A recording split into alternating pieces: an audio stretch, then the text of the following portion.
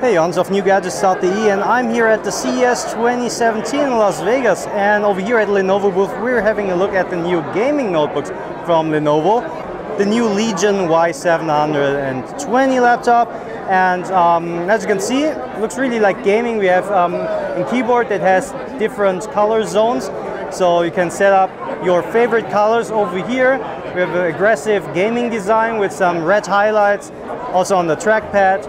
And let's talk a bit about the specs. So there will be, of course, several configurations from the processor, the RAM, and also your storage, but you also always get the Core i processor from the 7th generation, and there's a graphics card up to the NVIDIA GeForce GTX 1060. So it's pretty cool, and also, of course, VR ready. You get up to 1 TB of PCIe SSD or 2 TB of SATA HDD, and up to 16 gigs of DDR4 memory.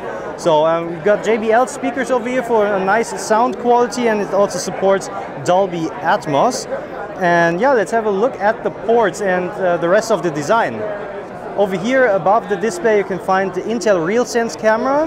So it also detects the depth information. So when you close it down, the display cover looks really cool. It has a really nice checkered design, and you also get a really nice Legion logo over here.